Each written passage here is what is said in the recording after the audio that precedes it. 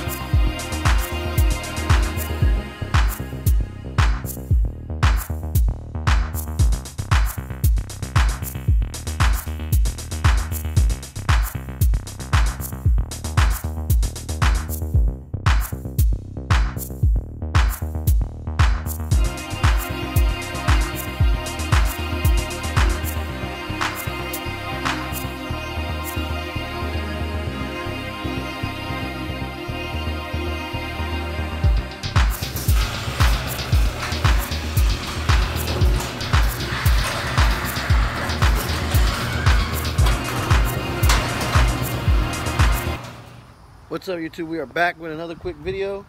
You know, we're trying to drop these videos back to back, and as you can see, we have problems with the truck. And otherwise, should I say, Houston, we have a problem. Nothing too big, you know. Blue little amp out there getting in Daytona Beach. You know, it was a hot day. Man, we beat on this thing for like 8 hours straight. I mean, it's still sitting pretty though. I mean, everything's still good, but my kicker amp, I believe my clear on EQ, it fell off.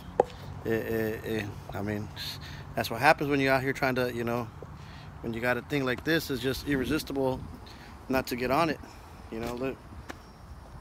But before we get started on anything, man, go ahead and subscribe. You know, click on that subscribe button. I mean, if you watch some of my other videos, you know, get on it, hit that button, subscribe. But for those of you that are, you know, first time watchers of my channel, video, you know, all that, you know, this is my baby. We got that LS2 under the hood. We got 412s and a 4th order bandpass in the back. We got mids and highs everywhere. I mean, don't judge it, it is dirty. Man, it's been raining like crazy, so I haven't been able to have a chance to clean her out. But I mean, we got the 2.8s, the 10, the JBL tweeter, another JBL tweeter. We got the fiberglass console, nitrous that we are going to hook up eventually, 410s for voice, and inside there, inside that hole, that's where all the magic happens. We got 412 kicker CVRs and a 4th order bandpass. I mean, it gets pretty, you know, loud. It is pretty loud. The front doors, you know, don't mind the rip. I'm still waiting to go to Mexico to get the seats done, but I mean, look, there's door panels. I am going to be building a center console, the front part of it, so stay tuned for that video on Monday. But I mean, look at this thing. It did take a beating in Daytona, I'm not even going to lie. You know, we did get on it. Subscribe. But what's the sense of having all this if, you know, you don't enjoy it and beat it? I mean, that's what it's made for, to destroy it. And I mean, every time we go somewhere, we try to blow out an amp, speakers and everything, just trying to please the crowd. You know, try to get that thing as loud as possible and everything. We did have some mishaps in Daytona, but we already fixed it. But let me quick remind you, subscribe. Subscribe. So let's get back to the topic of the hour. So there it is. I got a kicker, the old school KX 2500.1. Man, this thing put in some work out there in Daytona. The fuse looks a little busted, but I mean, I don't know. Man, we were beating out there. It is hot out here right now, and you know, during the summertime. And I mean, we got on it, you know, hours straight. I have no complaints over this amp whatsoever. I mean, this thing is very powerful. It does say 2500.1, but on the certificate that I got, man, that thing says 2900.1. It was 2901 or something like that, man. So it throws out true power. I really am gonna try to look into trying to get this thing fixed. I mean, it is one of my favorite amps. But I mean, if that's not the case, we're gonna go ahead and buy a new one. So drop in the comments, you know, what amps 3K, 3000 watts you think are good right now in this era. You know, and this, you know, when this amp came out in the era, I mean, this was a top dog, that one and a Mats amp. But I've never really been a fan of the Mats amps. You know, I love the kicker amps. You know, I still got this kicker A50.4. Man, it looks horrible. But man, this thing, it puts in work. But that's actually on my actual tweeters though. And this PPI amps on the 8s. And then I have the JL Audio HD amp on the 10s on the rear of the truck. My front 10s are not even connected. You know, I did have the 1200/1 HD amp, but it blew out, you know, on the way to a car show one time. But like I said, you know, the fuse does look a little burnt, but it's not, you know, broken. These fuses right there are for the actual other amps right there. And I do have a fuse box for the JL amp and the other stuff that I got running, all the other electronics. But yeah, so I'm gonna go ahead and, you know, take off this amp. I did test it, you know, real quick. The ways I tested this amp was, the first thing I checked voltage. You know, I got a multimeter and I put it from the ground to the power directly at the amp to see what the voltage was. It is 14 volts, so that's telling me that the fuse is still, I guess, somewhat good. And then I checked the voltage at the actual batteries and they're like 14.1. So I mean, voltage is really perfect. I did check the voltage at the front fuse and under the hood. I mean, that thing is at 14.1 too. After that, I checked the remote voltage when the amp turned on, because what it does is when it turns on, the protect and the power like flicker on and off. So I mean, it goes into protect mode right off the bat. So I did check voltage on the remote, and it did, you know, it read 14 again. Because we do have a relay, since we're doing so many multiple electronic pieces, so it needs a relay. I disconnected the speakers to see if, you know, one of the speakers was blown. I ohmed them. I mean, it's a 2 ohm load, so all the speakers read 2 ohm. You know, after wiring them together, they all read 2 ohms, and then the amp still, you know, got on it. I got epicenters and you know, the matrix, which these products are badass. And I unplugged the RCAs to see if it was an RCA issue, and still nothing. So I'm just gonna go ahead and, you know, final decision that it is internally messed up. Not upset with it one bit, but I mean, it is heartbreaking because this is my favorite amp. I actually bought this amp like 5 years ago, and it was sitting, and I mean, I think I got what, like 3 months out of it, which is fine. I mean, that's what they're made for. That's why, you know, I built the truck to go ahead and enjoy it, you know, jam it everywhere I go, let people hear it. You know, people request songs, I play them so they can hear it. It was really ridiculous loud, especially with both of these things added on it. So drop a comment, let me know what amps are good nowadays. I mean, I'm not really too familiar with all these newer amps that are coming out, like the Crescendos, the Sundowns. I really don't want no Sundowns because those things are like surfboards, and I mean, I'm already pressed for space back here as it is, so that would be out of the question. I would like to do, you know, 2 of the JL 1200 HD amps, but I mean, I don't know. My boy was telling me to get those Tarp amps or whatever those things are called, the 3K Smarties, or I mean, something like that. I haven't really even like done that much research on them, but he has them in his car, and he says, you know, those things are badass. Which, you know, I'm not a hater on trying new product, you know, but I mean, I just like to use what I know works. And this Kicker 25.1, man, this thing, this is the man right here. You know, this is the man. I mean, all the systems I always suggest people to do, you know, Kicker 2500.1s or any just Kicker sub amps. I'm not too familiar with the newer Kicker amps, but I know these ones right here, if you can get a hold of one, buy it. Man, there's so much traffic around here today. But these 2500.1s, these old school ones thing, man, these things do justice. You know, I don't care what anybody says, you know.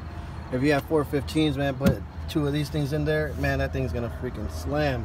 You know, all the car, you know, installations I've done, you know, back in the day with these things, man, man, they're ridiculous. I used to have 412 W3s in this thing with another one, I think a black one, the model after this one, and man, that thing was like so loud. I had a Tahoe with 812s W3s in it with 2 of them in there. Man, that thing right there moves some serious air, you know. But you know, everything has to come to an end. You know, electronics, some people get mad when they get blown out, but that's electronics. It could be working fine, and the next second when you go to use it, man, that thing's gonna be done for, you know. So I mean, ain't nothing that you can do about it. It's just, you know, that's just electronics. I may want to swap out that fuse, you know what I'm saying, and see what it does, but I mean, for the most part of it, it is done. Like I said, drop a comment, let me know what amps you think are good. 3K, 2 ohm, you know, class D, you know, stable. If that tarp amps, you know, those 3Ks, you know, don't really do it like how I really want it to do, you know, I will buy another one and, you know, connect 2 of them in there. We'll tone generate it. I'll drop a video on how to tone generate to make sure you have the right you know, voltage going into them and producing out, so both of the ones play the same way, you know, in phase, I guess you want to call it, because you don't want the speakers to be playing opposite and you lose, you know, pressure like that, bass response and all that stuff. So so yeah, drop a comment. You know, I wanted to give you guys an update of what's going on with the bass. If you're local and you're subscribed to my channel and you don't hear me jamming, this is the reason why. And like I said, my clear on EQ is messed up as well, so I need to order one of those too. But like I said, we will be doing a center console, starting it on Monday, so wait for that vlog, subscribe, and you know, you guys stay posted on what's going on with everything. We do have Dunk Day that's coming up here in Dover, Florida, and like I said, man, we do all this hood shit out here, you know, so I mean, and that's where, you know, that's our roots, you know, doing all the hood shit. And you know, we don't have a dunk, but we do got that LS2, man, you know, and we do, you know, this thing does rumble. You know, I'm gonna drop a quick video or clip right now so you can hear it. Man, this truck's pretty baby fast, and then with all this music in it, I mean, it does weigh it down a lot, but I mean, it still does work, you know.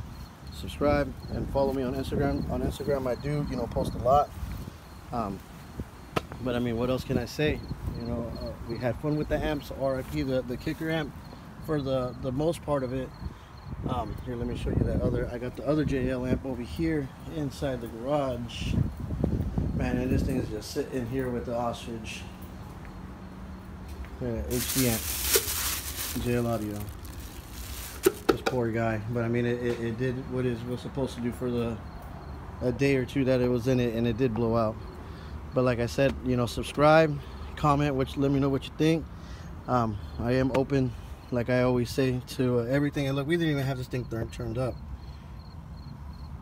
We did kind of have it turned up though, but that's what it is, man. So, you know, subscribe to the channel, let me know what you think about the build.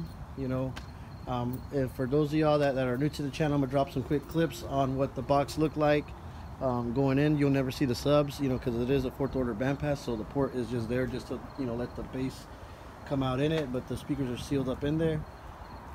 And I mean, it's a job, you know. It does its job when it's playing. But so yeah, I'm gonna go ahead and end the video here. Like I said, subscribe, comment, let me know what amps you think I should go with. Should I do 1, 2 amps, you know, replace the subs? I do like the CVRs because those are sleeper subs. Everybody does the Sundowns and all this other stuff, and I like to do, you know, totally the opposite, or have the opposite of what people have. It is pretty impressive with the 412 CVRs. When you sit in it, you know, I start jamming on it, and when I tell you it's just 412 CVRs on it, you know, people will be like, what? I didn't know CVRs could sound like that. But man, it's all in the box. I'm sure if I had some Sundowns or some Crescendos or something in it and I built a box for it, man, that thing would be fucking, you know, ridiculous. But I mean, like, I'm trying to stay away from that type of stuff, you know. And the boxes that I built, you know, I learned from the best.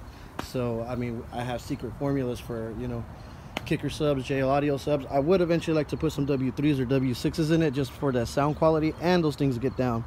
But you know, we're gonna stick with the CVRs till we blow them completely all out, and we may just even replace them and get, you know, more CVRs, or the moment we really blow 2 out, you know, we're gonna drop them JLs. I can't even speak today. Those JL audios in it. So subscribe. That's all you have to do. You guys just gotta subscribe. You know, drop comments, hit the likes. You know, get that notification bell.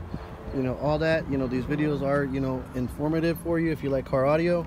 You know, I'm a big car audio freak. You know, I've been doing this thing since I was like 10 years old, starting off destroying my dad's cars, my mom's van, all that stuff. And we did work with the best in the industry here in Bradenton. We have, how I feel, that we've built the loudest cars.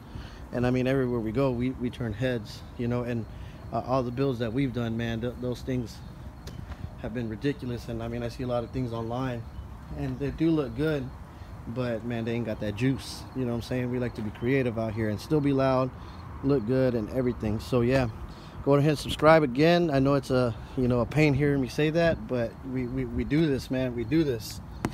So yeah, thank you for watching. Stay tuned Monday for Monday's video. Look at my hands all dirty from all the stuff. Yeah, so stay tuned for Monday's video. We're gonna go get started on building this console, get it ready for Dunk Day. And Dunk Day video will be coming, and that video is gonna be stupid hard. And I mean, what else can I say? So yeah, thanks a lot for watching, man.